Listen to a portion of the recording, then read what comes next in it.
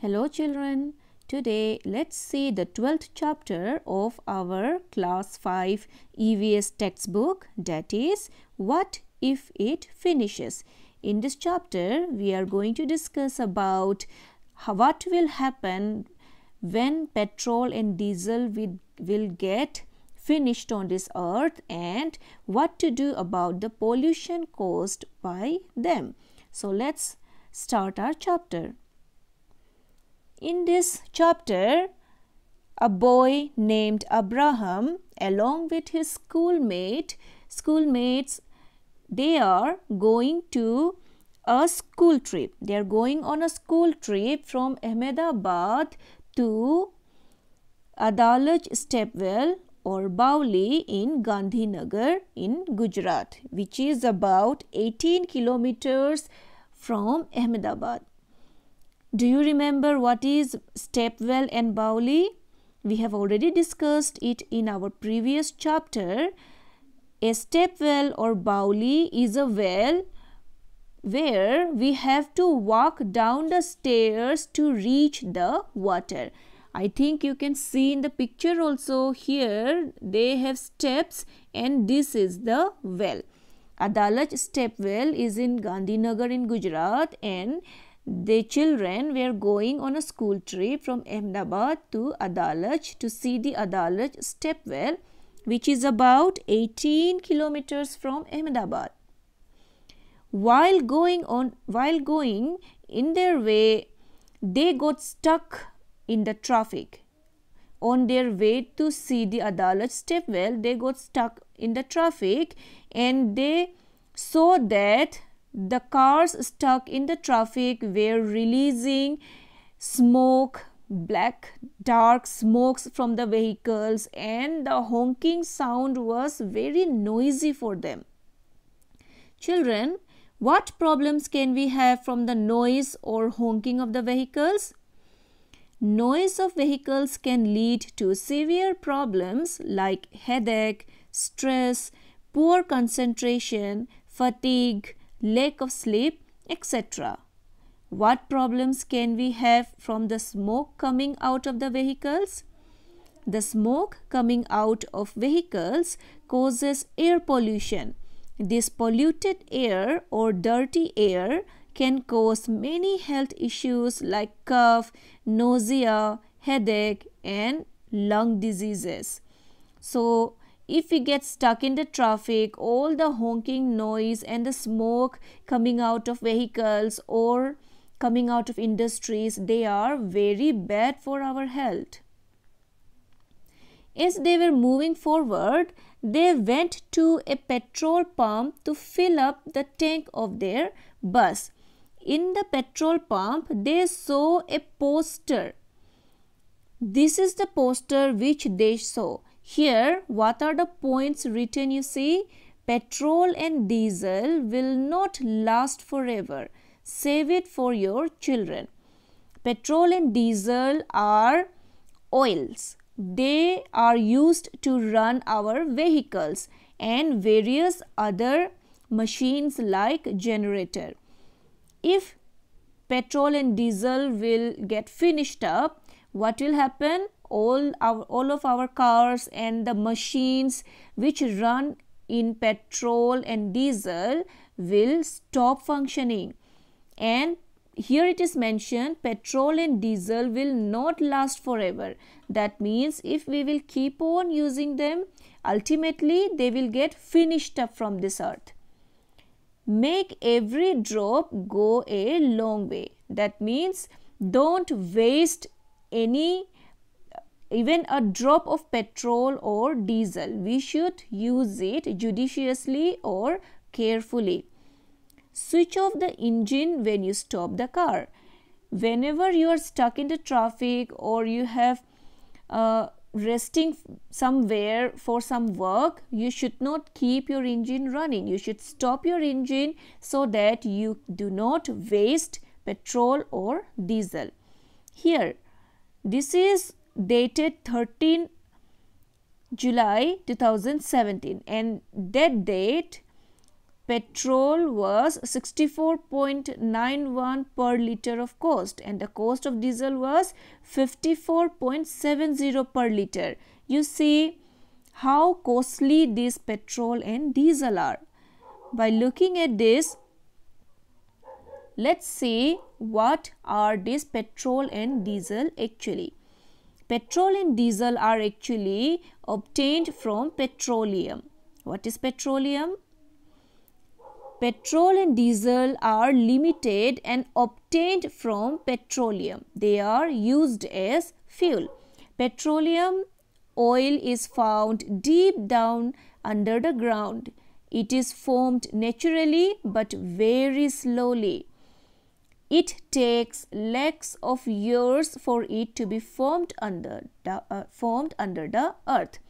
You see, petrol and diesel are petroleum products. They are obtained from petroleum. Petroleum is actually a mixture of many things. This petroleum oil is found deep under the ground. That means to dig out, to get this petroleum oil, we have to dig deep under the ground, and we need big machines to pump it out and clean it. Big machines will be installed, and from deep under the ground they will pump out this petroleum. For that, big machines are required. That means it will be very costly. And also, formation of petroleum is a very slow process, and it is a natural process. That means we cannot make petroleum in factories or industries. It can only be formed naturally under the earth. It takes lakhs or millions of years to be formed. So, if we use up all the petroleum or petrol and diesel, it will take lakhs of years or millions of years for it to be formed again. Children, do you think can we survive for that much year without petrol and diesel? It is near to impossible. Here one line is written, they are used as fuel. What is fuel? Fuel is something which gives us energy. We human beings eat food to get energy, so food is our fuel. For our cars and vehicles, petrol and diesel give them energy to run from one place to another. So petrol and diesel are the fuel for our vehicles. Petroleum oil is a smelly, thick, dark colored liquid. Petroleum oil is a smelly and it is very thick, and it is a dark colored liquid. Here you can see it is a dark colored liquid, and from petroleum we get kerosene, diesel, petrol, engine oil, LPG, wax, grease, and also fuel for aircrafts, etc. What is LPG? LPG stands for liquefied petroleum gas. LPG is the gas which we use in our house or in our home to prepare our food. That cylinder which is filled with LPG is used as fuel to cook our food. These are some of the petroleum products: kerosene, diesel, petrol, engine oil, fuel for aircrafts, LPG, also called as cooking gas, wax or candle, coal tar which is used for surfacing of the roads, grease, and also we can obtain plastics and paints. The materials obtained from the substances obtained from the petroleum are also used to make plastics and paints. Petroleum is found only at a few places in our country. You remember, children, it is present deep under the ground just like water, but we can dig and get water in most of the places, but it is not the same thing in the case of petroleum, because petroleum is found only at a few places in our country.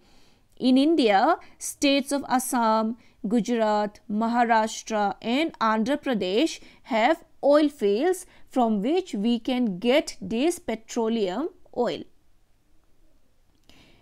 As petrol and diesel are limited, they can also be considered as or called as non-renewable resources. While there are some resources or sources of energy which can be used again and again, we can say they are available infinitely or unlimited. Such type of fuels are called renewable resources. So what is the difference between renewable and non-renewable resources? Let's see. Renewable resources cannot be exhausted. That means they are readily available for us. For example, solar energy.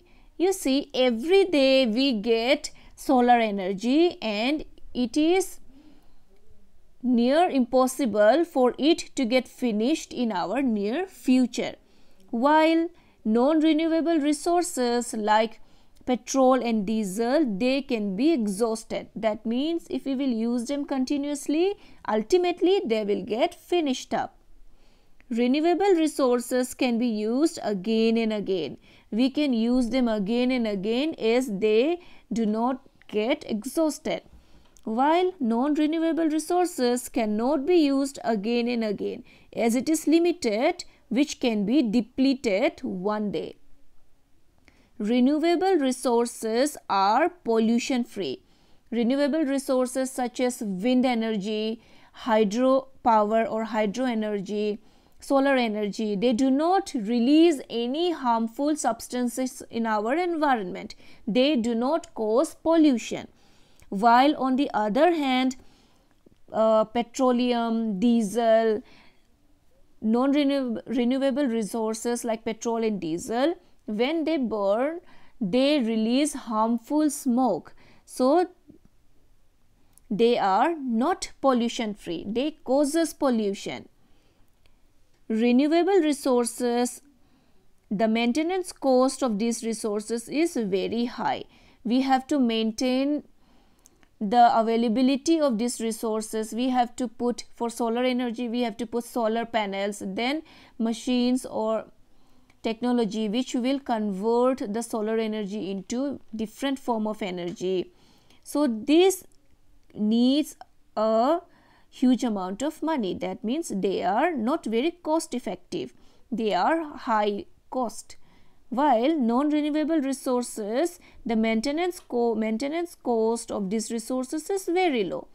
If we put using this is very low of cost in comparison to renewable resources. Renewable resources requires large land area for the installation of the power plant, while non-renewable resources requires less land area for the installation of the power point. Renewable resources are sustainable.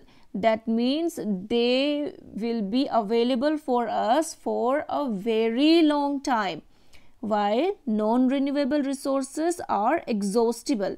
That means if we will use them again and again, ultimately they will get finished up. They will be completely finished from this earth.